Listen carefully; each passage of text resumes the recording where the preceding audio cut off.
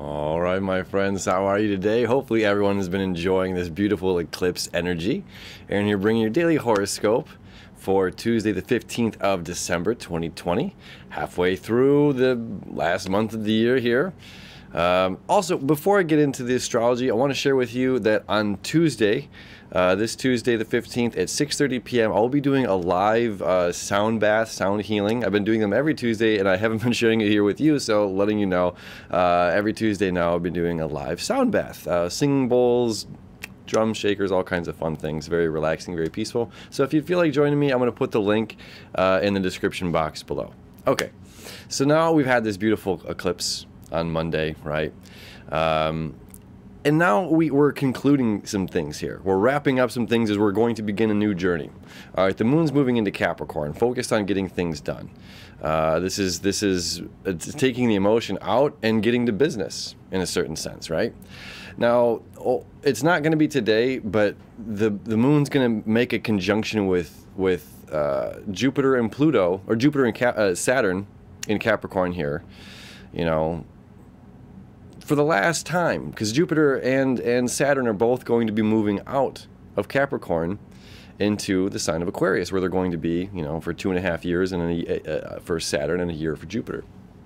And so this is the very last time that we have this emotional pull of saying, stop being so emotional and focus on the work that needs to be done, you know, and we all co-create that experience at times where we're so emotional, we're so involved in ourselves, in our feelings, that we make it impossible to take the step, you know, to take the step toward action or completion of something. And that's a huge aspect of Capricorn and Saturnian, is bringing things to completion, a finalization, right? So it's like that 90%, you know, it's like once we get to the 90%, that last 10% of a project is usually the most challenging and most difficult to wrap it up and like finalize that, to push the product out or whatever it may be, you know. And we have both Jupiter and Saturn here at the 29th degree of Capricorn.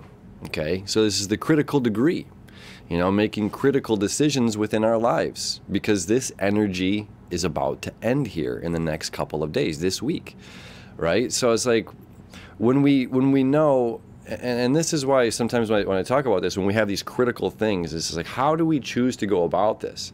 You know, when it's like, okay, the sun's going to go down today at 5 p.m. How much? You know, I have X amount of daylight. This is a finite number before I don't get today's sun anymore. I get tomorrow's sun, but it might rain, it might snow, whatever, you know. So it's like I get this moment now. You know, so how do I choose to take this moment now? You know, and that's part of the lessons here. Capricorn, Saturn's all about lessons. And now we have Jupiter and Saturn. This is a conjunction. This isn't the conjunction, you know, when they're exact by the space minute, you know what I mean? They're going to be at 0 degrees of Aquarius. But nonetheless, you know, we have two major planets, and you can see these two in the sky every single day, and it's so cool, you know, to look up and see them.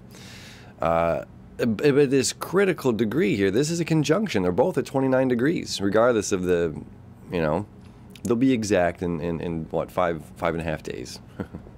But we only get this once, you know.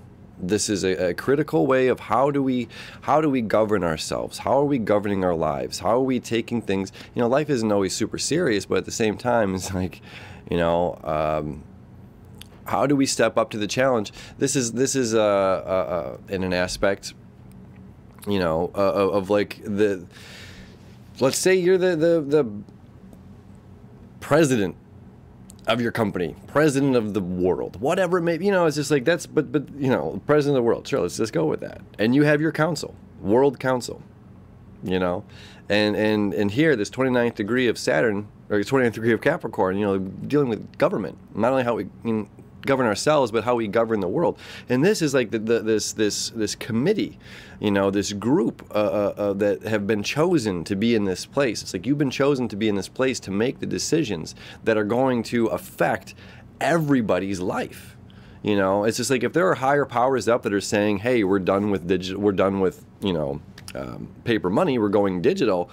It's like, okay, if a handful of individuals have made that decision, those individuals have to understand that's going to affect everyone in the world.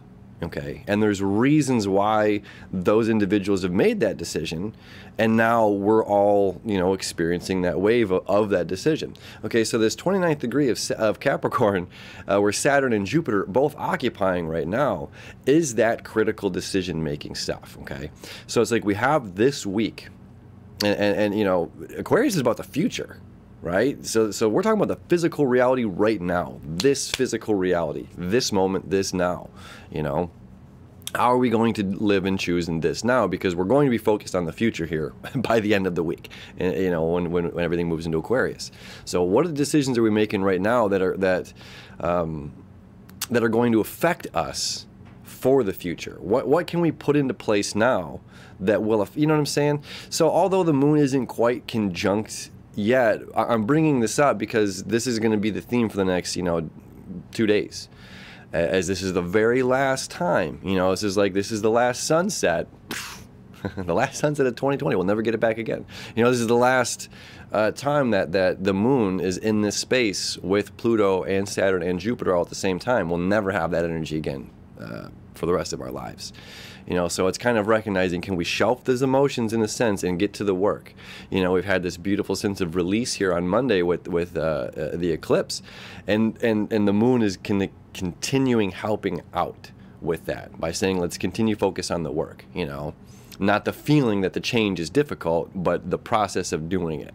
Okay, and the other cool thing is going on here is Venus has moved from 29 degrees of Scorpio to 0 degrees of Sagittarius. Okay, and if we remember, the 29 degrees of Scorpio is, here we're being in the awe of what the collective can do.